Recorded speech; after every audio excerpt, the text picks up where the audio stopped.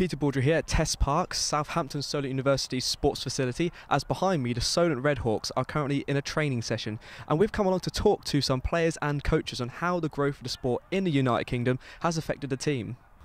The Solent Redhawks held open training sessions last week during recruitment week to allow first years and some second and third years the chance to work their way into the first team.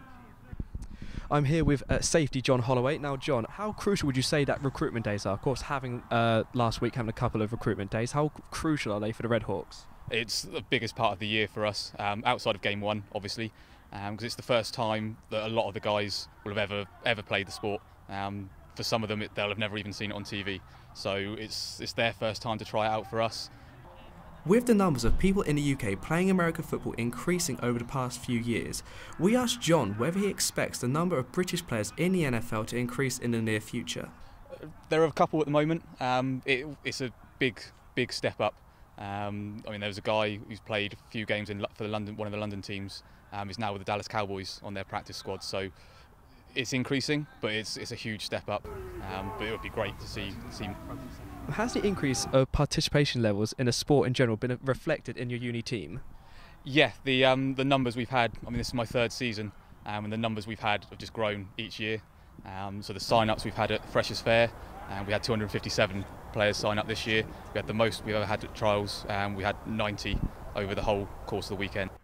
Another factor helping the popularity of American football grow in the UK is the fact that our very own venue, Wembley Stadium, does hold quite a few encounters, including this Sunday as the Jets take on the Dolphins live at Wembley.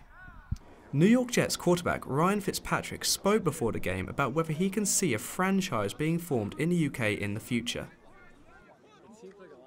I think it's going to happen. I don't think it's going to happen in the next few years, obviously, but I think it's something that will eventually happen because of how successful these games have been over here and the interest level and all that. And so there's a lot of hurdles that they're going to have to overcome, but I think eventually there will be a franchise.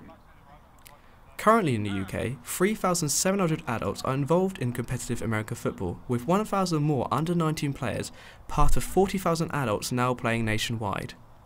That's an increase of 20,000 since 2011. Furthermore, there are 4,000 people playing and coaching American football at university level, with everyone having their own reasons for taking the sport up. Well, I found out about it from my brother actually, who's one of the coaches this year. And he said it was such a great team, and I saw it at the Freshers' Fair. They were probably the loudest stand, and grabbed people in and signed me up, and I thought, why not? And so, what are your hopes for the upcoming season for the Redhawks? Yeah, we hope to get promoted this year, or win the league is the first thing, but then from that go into the playoffs and get promoted to the Premiership, and then next season win that, obviously. From Test Park, this has been Peter Baudry, Solent Sports.